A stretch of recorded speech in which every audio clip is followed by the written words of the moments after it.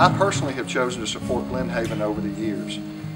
We'll continue to do so the way that I have.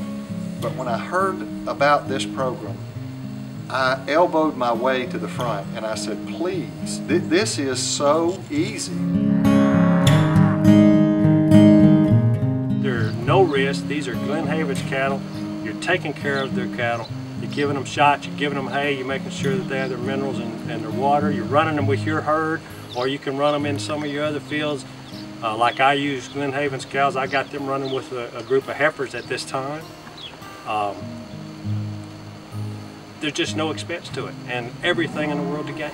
If you love what you do, and you get a chance to do what you do, and minister to a kid who desperately needs to see love, joy, peace, patience, gentleness, they're not asking you to open up your home and bring these tough kids into your home.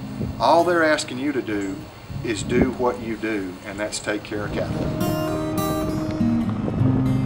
My relationship with Glenhaven began 4 or 5 years ago directly. I'd been supportive of them for years before that, but I had a grandson who had a special need, and Glenhaven accepted him, and he stayed there 2 years, and his problem was corrected, and he's now in public school, and he's a junior, finishing his junior year this year and doing quite well. And just recently I had another grandson who was younger and had some problems with his family, and Glenhaven agreed to take him in, and so there's just a very special place in my heart for Glenhaven.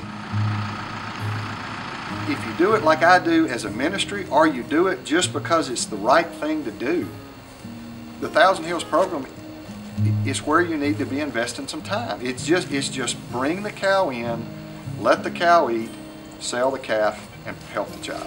Me taking care of a couple cows from Glenhaven, I'm giving a child a chance that he just would not have. If you choose to participate in the Thousand Hills program, continue to care for your cows and begin to provide for kids.